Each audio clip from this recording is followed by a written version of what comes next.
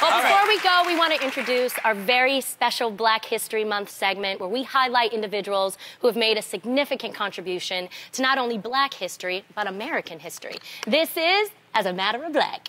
Look at my graphic! I love that graphic! We're going to be recognizing the first all-female, all-Black Army unit, the 6888th Central Postal Directory Battalion. Take a look.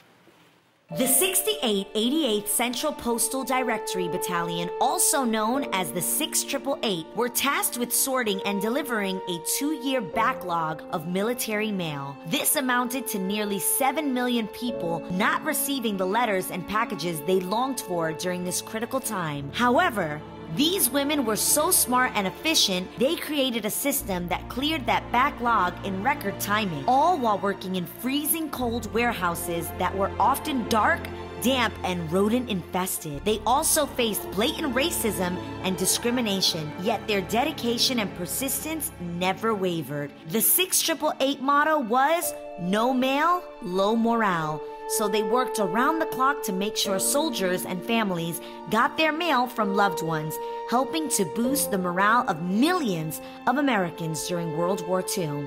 We appreciate the 6888th Battalion's contribution to Black excellence and American history.